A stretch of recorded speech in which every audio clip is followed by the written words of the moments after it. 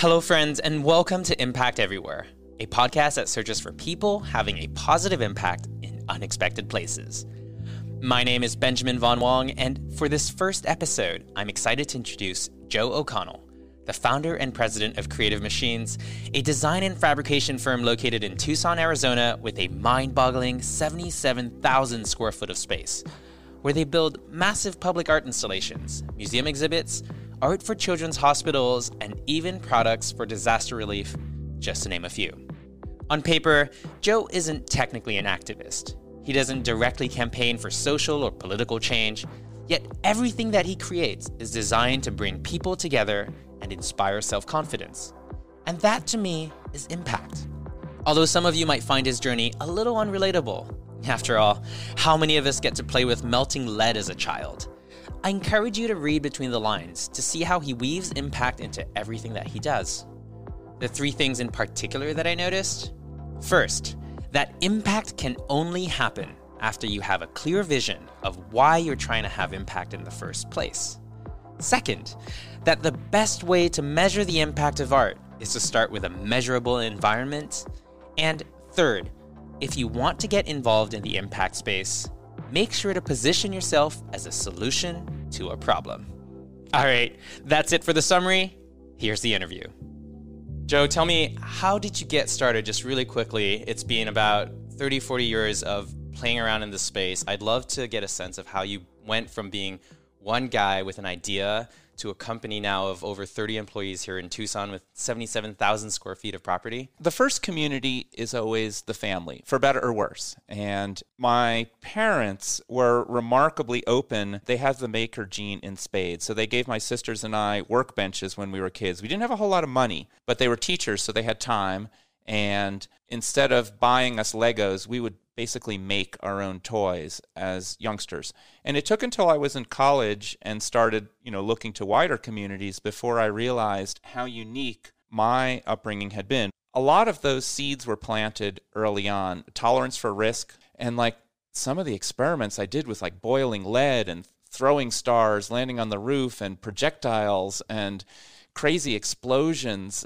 I shudder to think, but they just raised an eyebrow and let it continue. I went to 4 different universities and really did my best to try to find community in academia. And while I think it's probably better now, it was a little challenging at the time. When you were smart before the maker movement, but you liked working with your hands, they'd say, oh no, that's for the dirty, sweaty people. You want to go into academia or maybe join a think tank or do research. But for some reason, I always wanted to make the things that could build the community that I'd known as a child and wanted to see as an adult. So to make a long story short, after working for a few companies that created museum exhibits and other permanent outdoor installations in the early 90s, I founded Creative Machines in 1995. And in a mission statement that was wildly optimistic at the time, I came up with, we create objects and environments that encourage creativity, support social interaction, and inspire self-confidence. And every statement there is wildly optimistic. There was no we, it was just me in my garage, and the table saw left off right over the washing machine. So some days I had to choose between clean laundry and making. The only work I really had was doing small interactive exhibits for science museums, but I didn't think of it as just a exhibit company. And it was all about creativity, social interaction, and individual self-confidence. And I think you need all 3 of those together. So creating the installations that you do requires a lot of money and time and energy. And you have this kind of chicken and egg problem as a creative, generally speaking. Like, you want to get paid, you want to receive the funding to do the creative thing. And so how did you navigate that, especially in the earlier days as you were trying to build up your company from garage man to the first employee?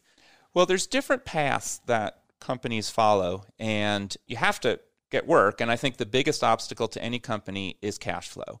And so I would take jobs for science museums. And during those years, science museums were reasonably well funded by the NSF and by local municipalities, and they were growing. So I was able to organically grow from 1 person to 3 to 5. And we reached a stable point around 8, where I was heavily involved in every project for about the first decade. But almost by accident or by insight, I was always interested in expanding to new markets. And I'll say this, that we were mission-driven, not market-driven. A lot of companies that we were competing with or collaborating with wanted to be the best exhibit company.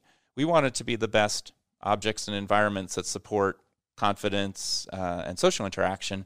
So early on, I got interested in, I saw kids in children's hospitals, and I was like, there's a lot of parents who are already doing good things for their kids, and they bring them to children's museums, but there's a whole unserved audience in children's hospitals. So we started reaching out to children's hospitals.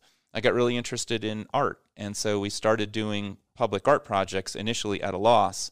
But we always had to have that business going in the background, and for the longest time, it was finding a market that would support the mission. And you can jump from one market to the next, and you almost want to look at the natural world. The gene lines that are most successful throughout history are not only the ones that are fittest for their individual environment, but they're constantly evolving side subspecies that can then be poised to take advantage when the environment changes. Just for an example, when the economic crash hit in 2008, 2009, just about every museum job that we had under contract or about to go to contract just completely disappeared. And it was fortunate that we'd already made forays into public art and into art for healthcare, which was driven not by business interests, but by just my own personal interest that, hey, this is a great place for our expertise and where we want to go. And so suddenly those markets opened up for us. So walk me through your mission really quickly, because if you play in the public art space, that means that you're contending against public facilities. You're competing against funding for schools, for roads, for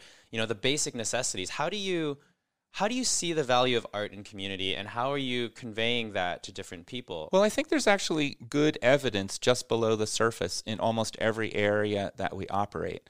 So when we were starting to get into the children's hospital region, we did some research on what are the measurable healing benefits of art. And we found some research at the time that assigned real numerical data derived from measurable things like T-cell count, number of days required on certain antibiotics before measurable levels of fever decreased, real numerical measures of healing. And a lot of published research was starting to show that the type of activities that we recommended, which is long, immersive, losing yourself in creation, like creating a building out of building parts bigger than yourself, or putting on a play in a playroom with other long-term residents of the hospital, or figuring something out that's long and complex. That type of immersive play actually yields those measurable health outcomes. Measurable not only in healing for the children in the hospital, but measurable in economic terms for the hospital, because in a given 10 days, if a hospital can cure one child in 5 and then put a second child in that bed for the second 5, they actually make more money than if one kid spends 10 days in the hospital. So we would say, this might cost you $500,000 to start, and then you'd need an annual budget of $100,000 or whatever. And that sounds like a lot of money, but if you compare it to an MRI or another new piece of diagnostic equipment that also bears measurable results, it's on a par. So then would you say that the easiest people to convince are the ones that are already looking? So for example, if a city already believes that if there was more art, it would attract a greater number of tourists, and so there's like a measurable direct connection.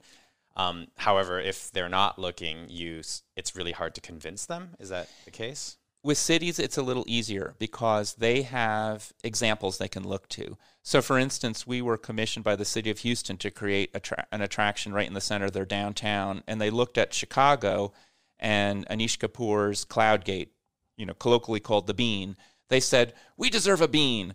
We're going to be a bigger city than Chicago in a few years. We're number 4, they're number 3. We need something like that. And of course, the budget they had was just a fraction of the bean, but we got it. And a lot of the experiences we create are not just to create an Instagrammable moment, but to help people feel connected to their city, to feel some connection between the personal scale and the monumental scale. And it's both tricky to do and easy to do in these permanent installations we do. But making the argument is easier because they've seen it.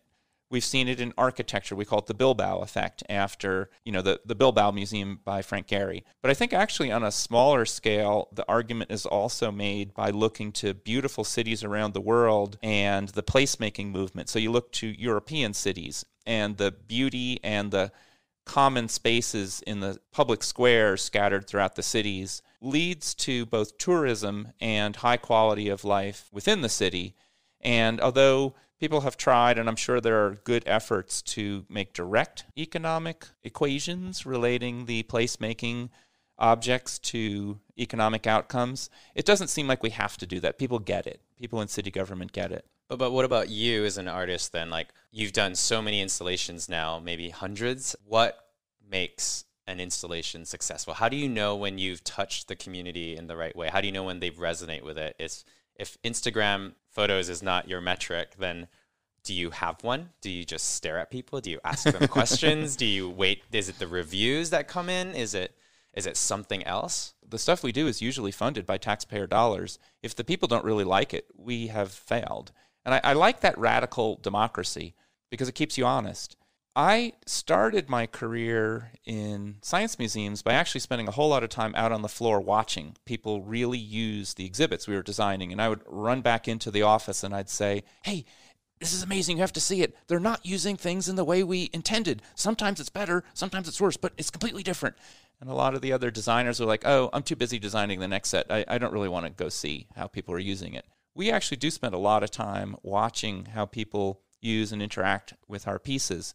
And some of the things I look for are when a stranger will approach another stranger in the presence of the art and point something out. So for instance, one of the pieces we did has a secret button. It's a bolt that you can touch to change the color programming of it. And I just love it when I'll go into the space and no one knows that I'm the artist behind it. And a complete stranger will say, hey, I want to show you something. And I count that as a positive thing. I don't know exactly how to measure that numerically. When people take Instagram photos or post in various other social media forums, they typically accompany what they're photographing with an explanation of what it means to them.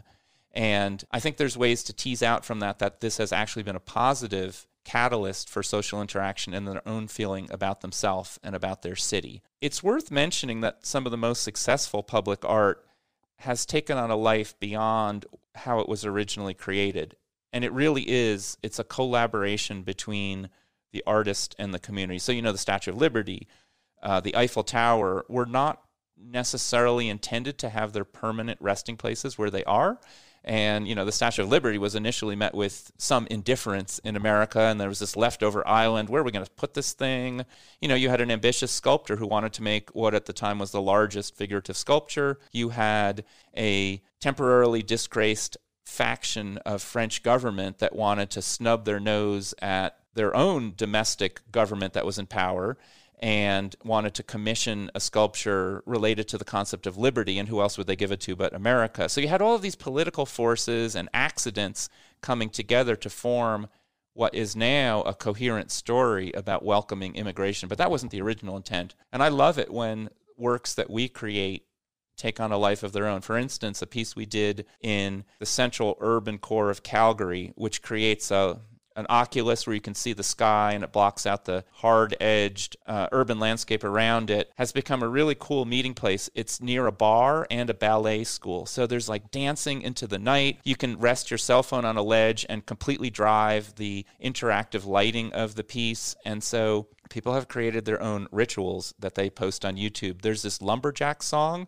which is really popular, and people will film themselves dancing around inside the sculpture and playing the lumberjack song, which then drives the lighting of the sculpture. And so when people develop rituals around the pieces we do, we know we have succeeded in our mission to supply a catalyst where people are supplying the other half of it. It sounds like your metric is to look at these engagements and to better understand them, to see if you've catalyzed any form of novel interaction that has never existed prior. It's not an individual thing. Ideally, it's a gathering of now 2 or 3 or 4 more people. It's something that people will kind of connect with or kind of associate personal identity with. Are the metrics that you use to judge a successful project the same as that by the clients that hire you? Are they looking for the same things, or do you find yourself sometimes at odds with them in terms of what they're actually gunning for? I think we're both on the same page. We may use different language. Let me give a few examples. One of the first things I noticed in observing exhibits and art in public is that the fundamental unit by which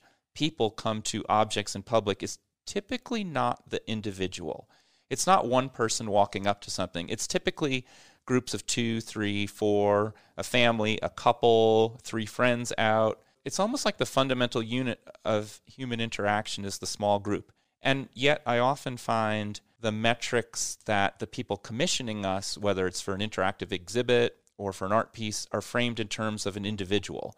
And so there's a little bit of education, and I think just statistically, if you spent a lot of time in public just notating interactions, you would have that surplus of small group interaction. But we're after the same thing. One of the ways we judge success in what we're trying to do, and I think greater success for the municipalities, is the comments that people put in.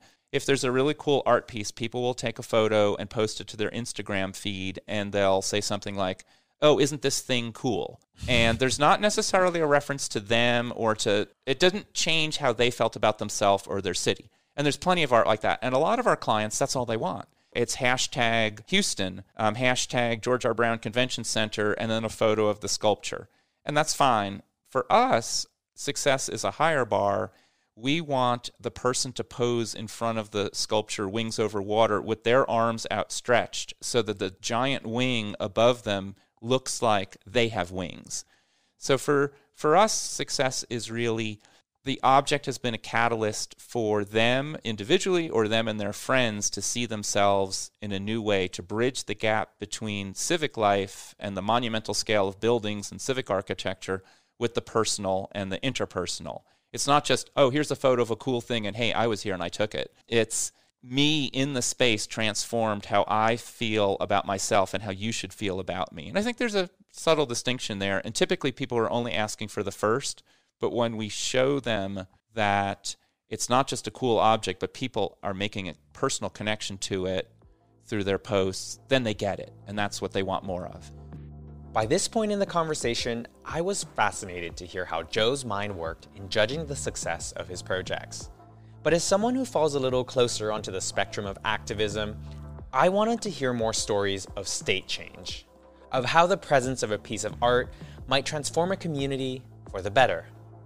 Of course, Joe had a couple stories that didn't disappoint. Another piece we did for a group of college students was really permission to come and hang out and give them an object that would respect their individual space. It was these little nested fish bodies that they could get into really close to each other. And that was permission to hang out with each other. Because when we first visited the campus, they were all in their dorm rooms, peeking out behind the curtains and, chatting on Facebook. There was no nucleus, no object that they could go down to together, and it would give them an excuse to hang out and meet each other in person. So permission is a big thing that we're giving people in the work we do. And is that especially important in the world today? Do you feel like this is something that's becoming more and more important as we trend towards an increasingly digital society? Do you think that the future of public art is really about giving adults more permission to connect with one another?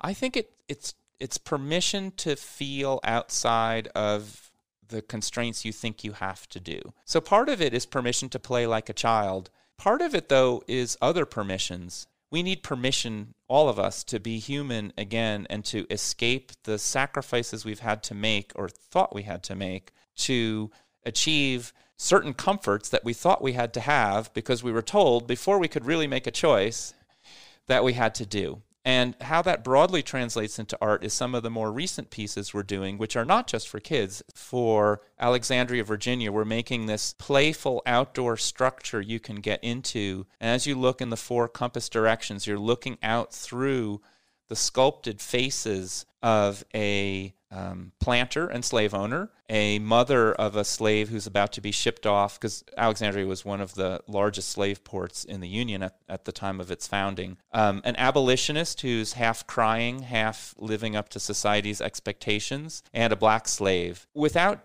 judgment, although I do think it's legitimate to judge these people, you're looking through the eyes of different people. You, standing in the center, are at the point where you are making choices. And the whole idea is to give you permission to see the world through the constraints that every one of those 4 people had.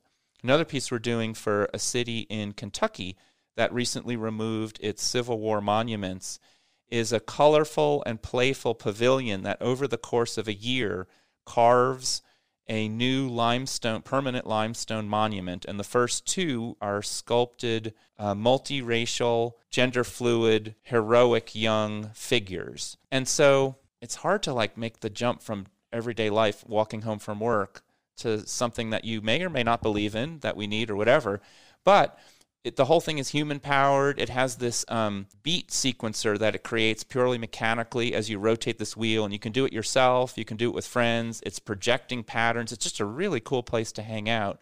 It's a social nucleus, and it gives you permission to then be part of making the future. Right. So it sounds like you're really using art as this tool to bring people of diverse viewpoints together, to spark new conversations, to maybe expand horizons. Right, and I think the thing that art can do, I think we need everything. I think we need political action at the highest level. I think we need good writing. I think we need to reform education. We need to reform agriculture. It's all interconnected. Absolutely. But one of the things art can do is to give people permission to rejoin the wider human experience that they maybe closed themselves off, or their class or the people around them shut doors earlier in their life. And they may find that some unjust practices that they have felt that they have an investment in, they didn't really. So that permission, I think, is actually quite profound. It's permission to see yourself as fully human, not just who society says you are. That's a tall order, but that's what we're working on in art. That's awesome. I mean, it all feels quite daunting. You're doing so many things at the same time. If we take it back to the listeners, and I think many artists want to do something meaningful, they want to give back to the community, but they're just struggling to pay their own bills. How do you recommend they might make that transition? What would that look like? How do you get into a space where you really do care about giving back, but also need to worry about making money? How do you juggle that intersection? Do you have any words of wisdom to share? Well, yes. First, I would say if you are giving back to the community, there should be some monetary value. So let's look for a way that you can give back and get paid for it. And getting paid for work is really a part of sustainability. If you're not going to get paid, you're going to get burned out. You can't afford it or whatever. And I've had artist friends say to me, "Oh, you do commercial work from time to time. I see your work is somehow tainted." And I'm like, there's a reason Michelangelo went to work for the Medici family, because it takes money to do this thing. We would never do anything evil, but we'll take work that pays the bills. But for particular projects, let's imagine that you are a listener and you want to do something really cool in the community and you have some inklings about what you want to create.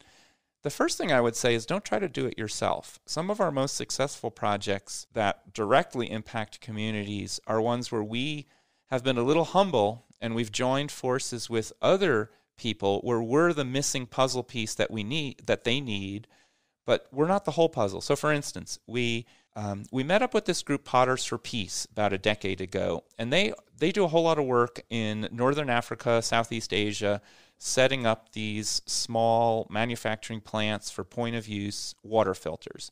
And they've already figured out the technology. They have a great group of volunteers that really know the local communities and the places they're going and can set that up.